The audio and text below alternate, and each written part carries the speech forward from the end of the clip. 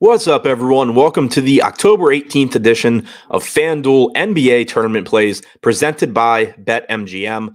I'm your host, Adam Scherer. You can follow me on Twitter at ShipMyMoney DFS. And if you are a new BetMGM user, easy way to make $200. All you have to do, click the link below, bet $10 on any moneyline bet. BetMGM will give you $200 if either team in that game hits a three-pointer. It's about as easy as it can be. Pretty difficult to find money freer than that. Bet $10, win $200. This offer is not available for residents of Pennsylvania, New York, Mississippi, or Ontario. But if you live somewhere other than those places and you have access to BetMGM, be sure to click the link below. Take advantage. Basically a free $200 on your $10 bet. Now, we are going to take a look at three of the top tournament options for FanDuel, as we've done in some other sports. Tonight's opening night of NBA. We're going to be doing these all season long. So looking at the top three tournament options on FanDuel using the Boom Bust tool on the Stokastic.com site. Number three, Tobias Harris, projected for 36% ownership with a 42% chance of being in the optimal lineup. Harris has small forward and power forward eligibility at $6,600. He averaged only 0.82 FanDuel points per minute in the games that he played with James Harden and Joel Embiid last year. He had about a 17.9% usage rate, which is lower than we would like as well, but he still averaged about 34 minutes per game, and I expect similar playing time from him tonight. He is just going a little bit under-owned for that amount of playing time at this salary, even when you factor in that he does have to share the ball now with James Harden and Joel Embiid. Number two, Jason Tatum, 41% chance of being 41% ownership, 44% chance of being in the optimal lineup. Tatum has small forward and power forward eligibility at $9,800.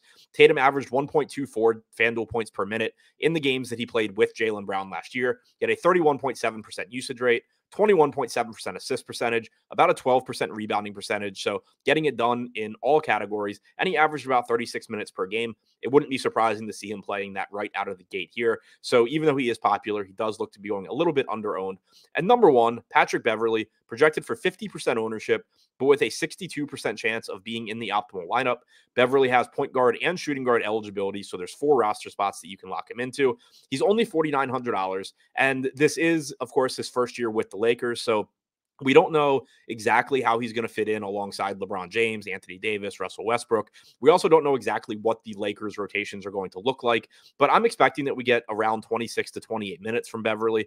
And while there's no perfect way to approximate his production, you can go back to last year. He played 676 minutes, where all three of Karl Anthony Towns, D'Angelo Russell, and Anthony Edwards were on the floor. So 3 high usage guys, 3 ball dominant guys. That's a decent proxy for, I think, what you're going to be getting in a lot of these minutes for Beverley with the Lakers. He's not going to be relied on to create a ton. He's not going to be relied on for a lot offensively, but he is still going to be on the floor enough to pick up some defensive stats, which we know are really valuable on FanDuel. And also, just to knock down open shots when he gets them.